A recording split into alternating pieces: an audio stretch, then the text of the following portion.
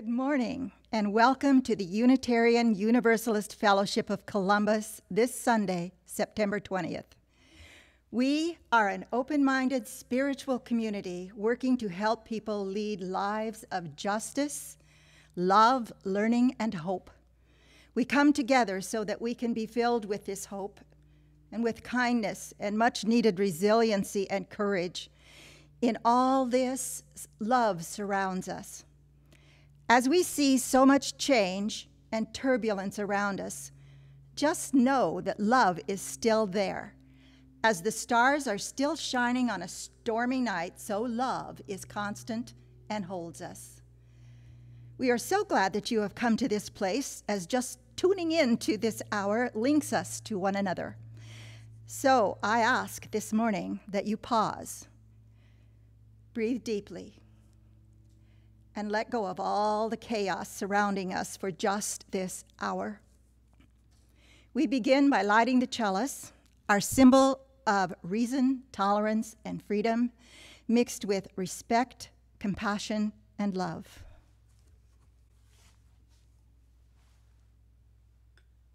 Uh-oh. I'll try that again.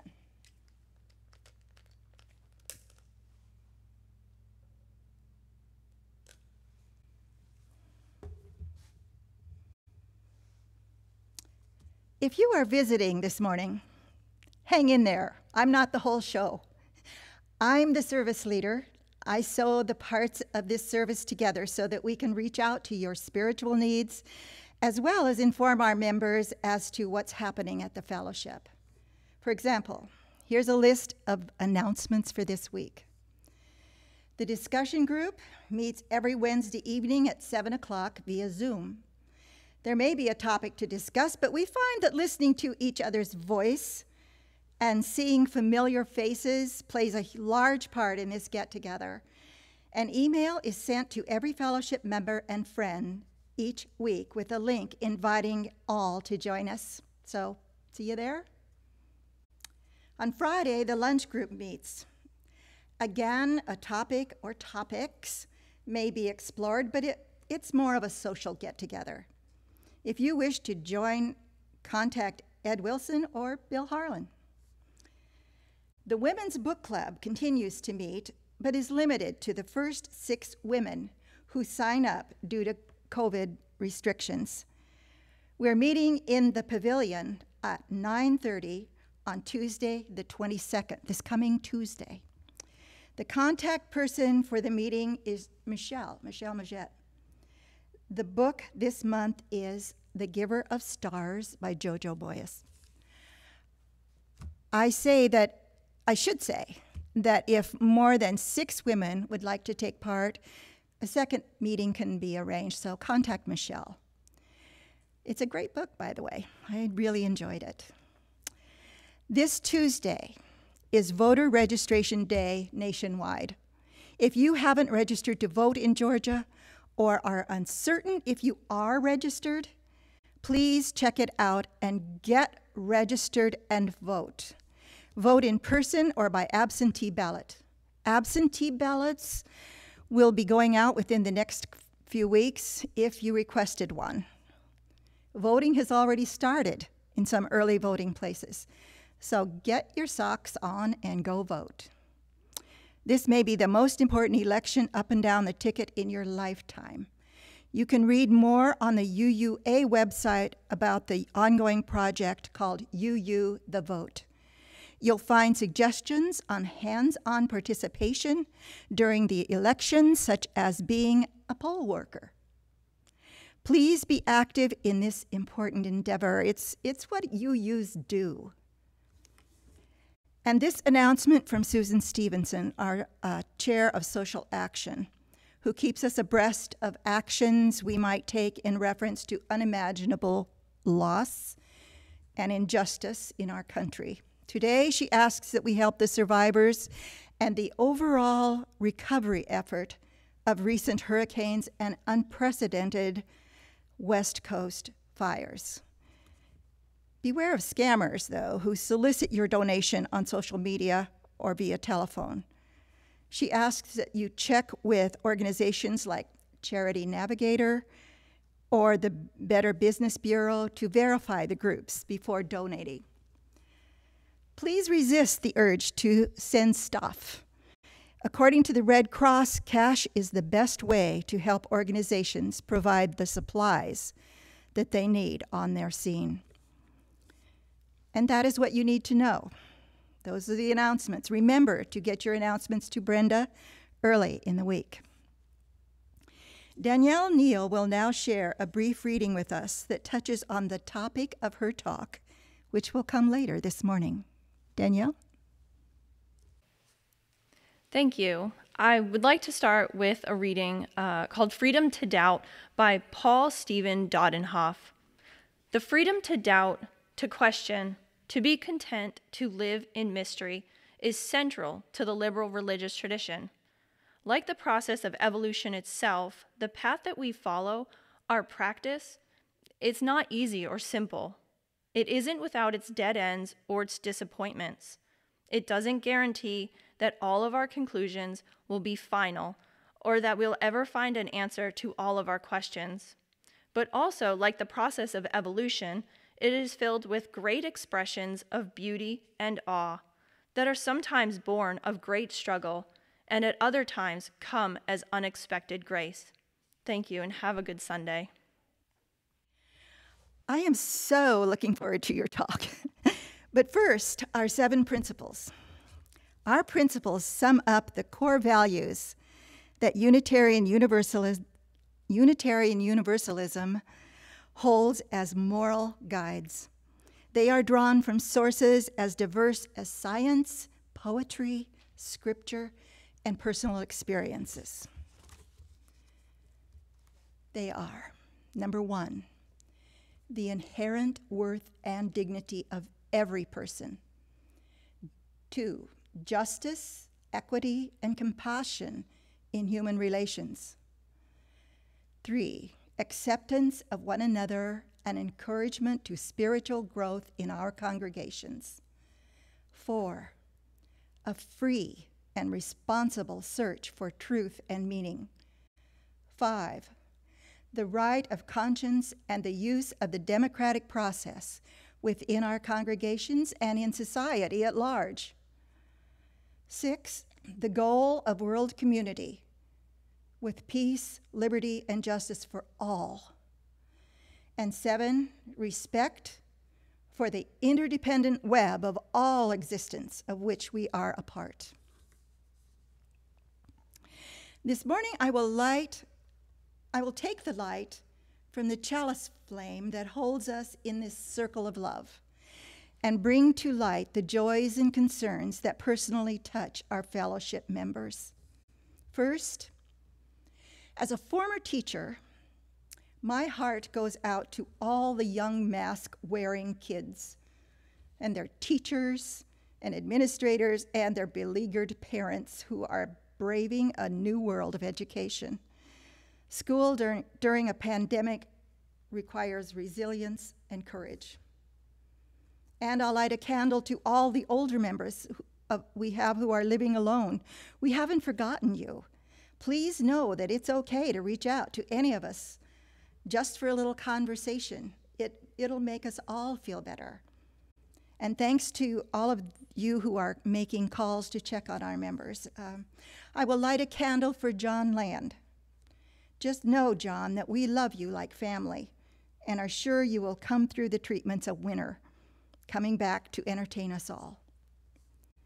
I would light a candle for Steve DiFelici-Antonio, who is mourning the loss this past week of his brother, John.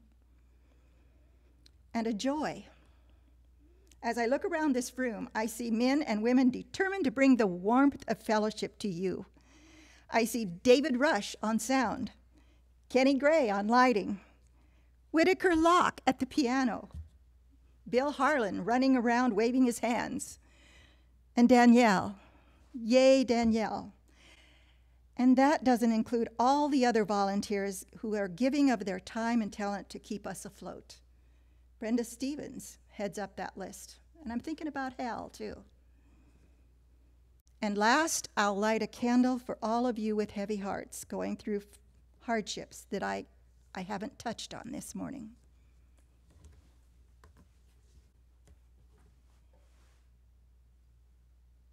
Yeah. Come on, baby.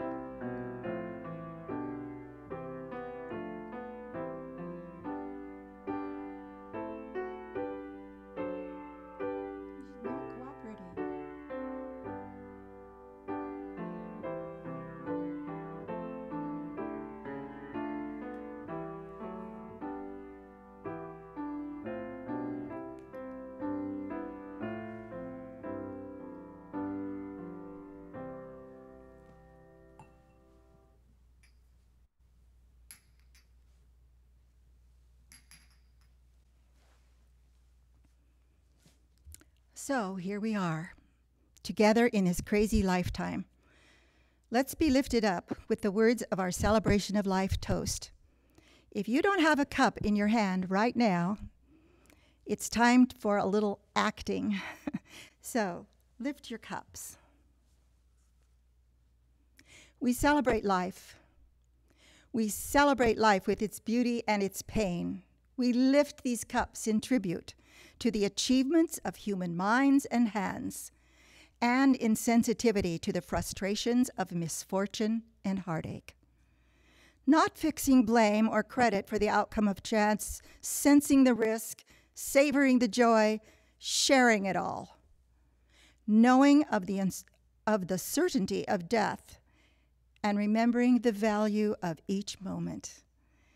We drink this toast in celebration to this time, to the future, to each other, to the throbbing of the earth and sea and sky with life.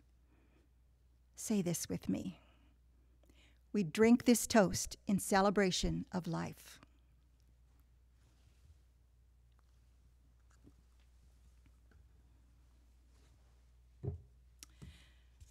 Does this look familiar?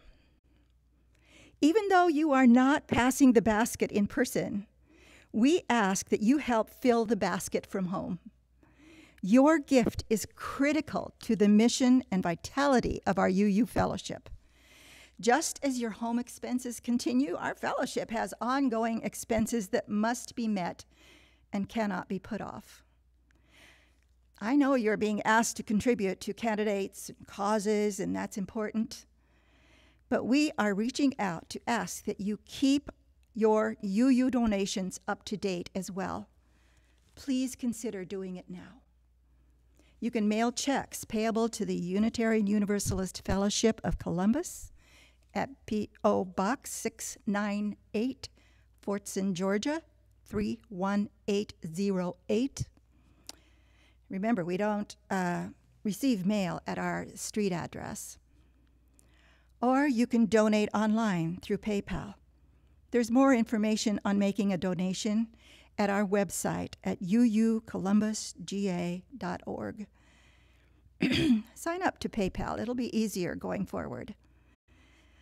If you have any questions, talk to Ron Ussery, who continues his work as our treasurer. You can also make a lasting legacy using your will to make a bequest to the fellowship. And while you get caught up, Whittaker will play Bach's Invention in A minor. Whittaker?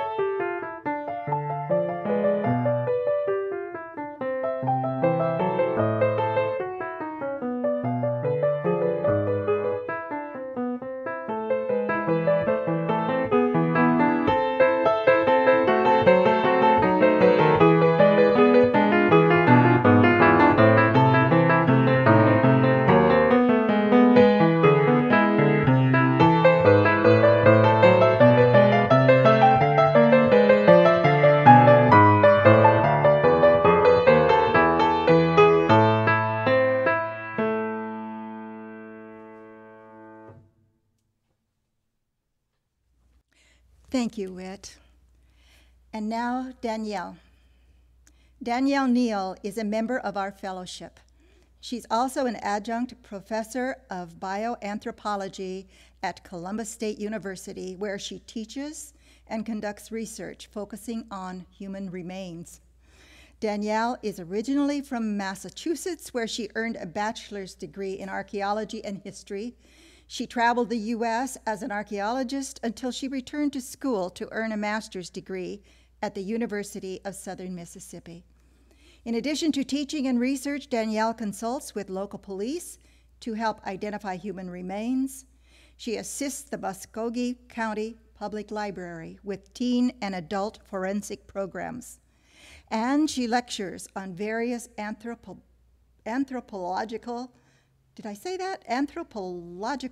topics. Oh, and she's also writing a textbook. However, her greatest joy is spending time with her husband, Jason, and their 3 sons and 2 daughters. It's fair to say it's pretty busy at her house during this pandemic. Her talk is titled, Evolution and the Religious Mind.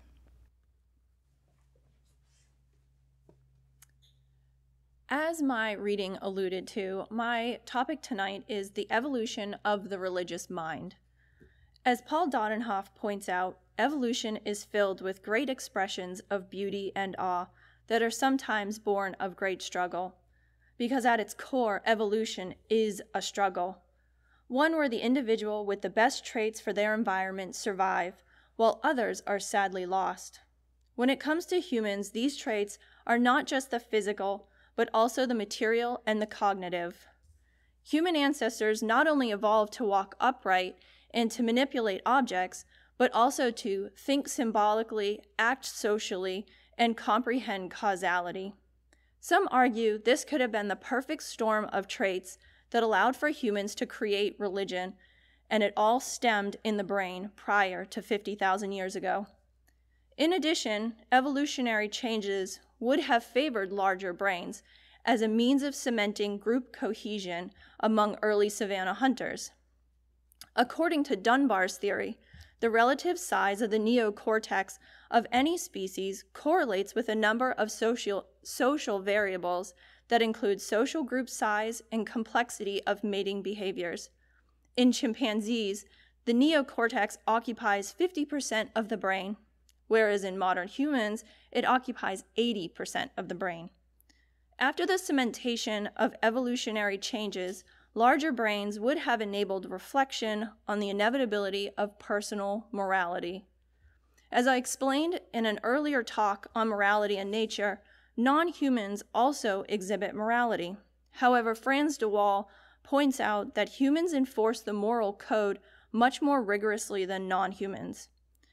Psychologist Matt Rossano argues that religion emerged after morality and built upon morality by expanding the social scrutiny of individual behavior to include supernatural agents.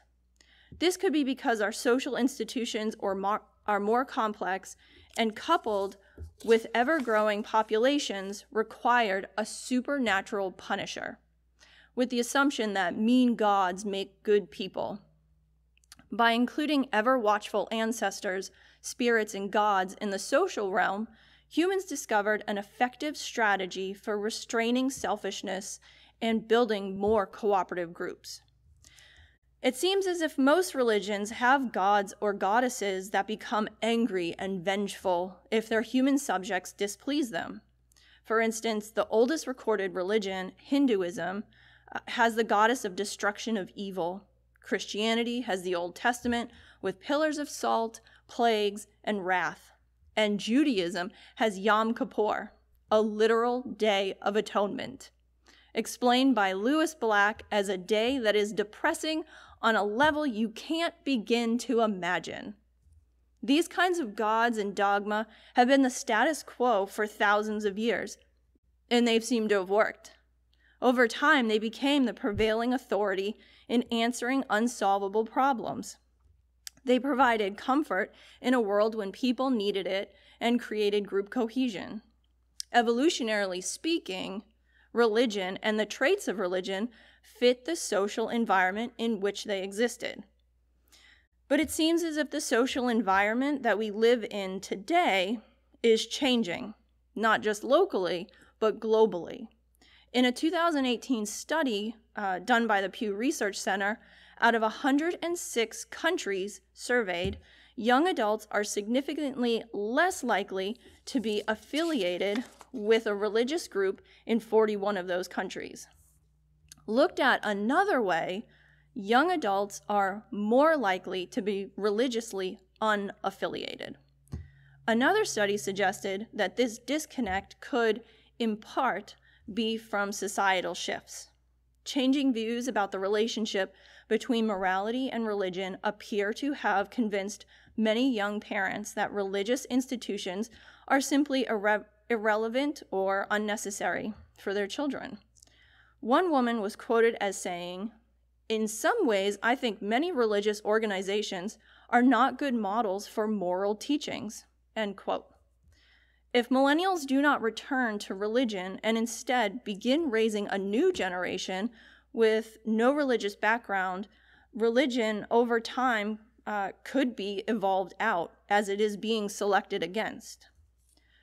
There also appears to be a shift in the social and political messages people want to hear, evident in the BLM movement, immigrant rights protests, and pushback against mainstream media and the negative messaging coming out of the White House.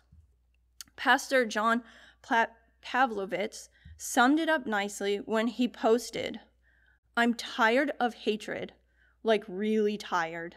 I'm tired of having to once again channel the adrenaline to confront a new onslaught of real and manufactured emergencies. I'm tired of trying to convince professed followers of Jesus that they're supposed to care about other people.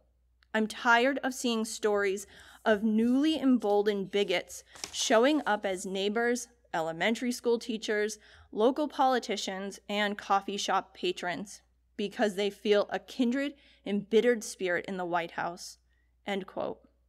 This point is not an anomaly.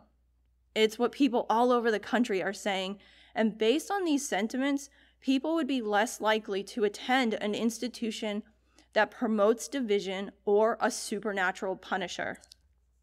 However, not all religions revolve around a mean God or demonizing actions to make good people.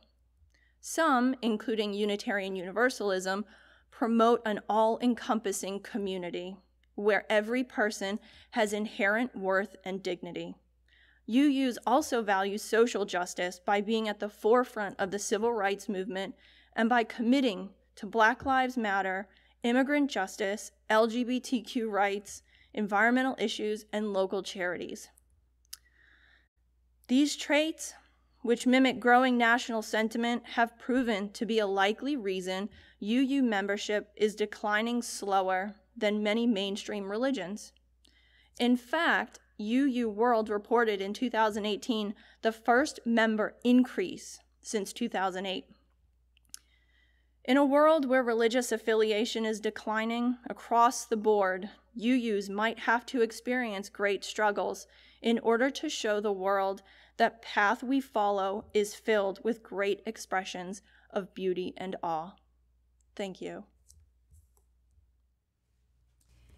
As we prepare to leave, take a look again at our chalice, remembering that it represents reason, tolerance, and freedom mixed with respect, compassion, and love.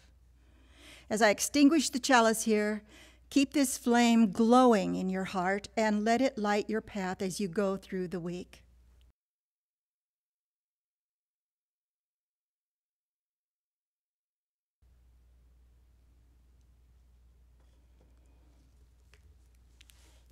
And as you go forward to vote in these confusing times, this from James chapter 1.